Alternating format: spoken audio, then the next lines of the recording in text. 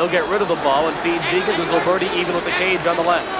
Now to Gary Gate behind. Canaris stuffed it in! Tremendous goal!